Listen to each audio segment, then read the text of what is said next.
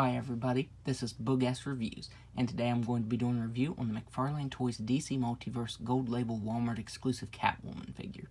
So before we take a look at Catwoman, let's take a look at the accessories that she comes with.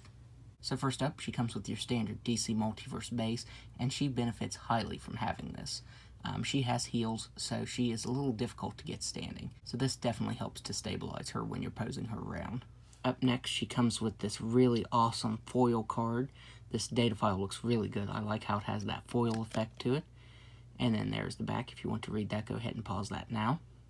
And finally, she comes with her whip. And her whip looks really nice. It has some pretty nice sculpt detail to it. The only downside is it really should have been bendy wire. I think that would have been great.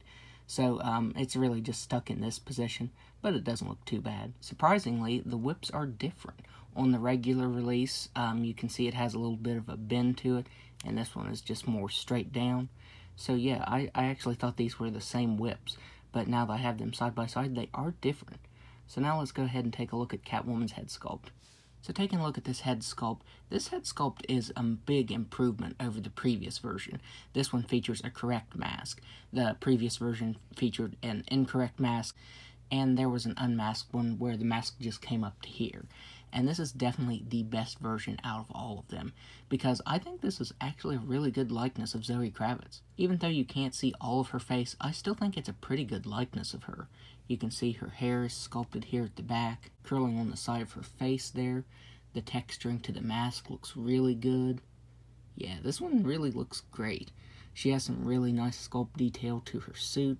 That leather texturing is really awesome. The zipper is sculpted really nicely. Down here on her stomach, she does have this weird part that's a little discolored. I'm not sure what that is. The bodies, I'm pretty sure they're exactly the same. Yeah, the bodies are the same. And this one actually has that same issue. I'm just now noticing it now that I'm holding it up to the light. Right there, it has that same issue. I do think the waist is tapered a little too much, because it was tapered just a little bit because of the belt being right there. But yeah, I feel like it tapers in just a little too much right there. She has some different shades of black. She has that matte black for her suit, the gray right here, and then the gloss black for the gloves. These cuffs are a separate piece. They're really soft, so they don't hinder the articulation at all. She has a little bit of a color difference there on her boots. Again, this figure is sculpted very, very nicely. That texturing is really good. It looks great. I do think the ball joints are a little distracting on this figure. Normally the ball joints don't bother me, but they're pretty noticeable. Which, Todd McFarlane has been experimenting with new ball jointed ankles here. I think Ultraman and Aquaman, two figures I haven't reviewed yet, I think they used the new ankles, so it would have been cool if they would have updated these ankles, because I do find that to be a little bit distracting. So now let's go ahead and go over her articulation. So she has a ball-jointed head and neck that can look up just about all the way. She can look down all the way. She can move her head side to side and spin all the way around. She has ball-jointed shoulders that can move out really far. She has butterfly joints that can spin around very nicely. She has a swivel to bicep, double-jointed elbows that can bend in all the way. She has ball-jointed wrists that can move up and down and move all the way around. As I said, the cuffs don't hinder that.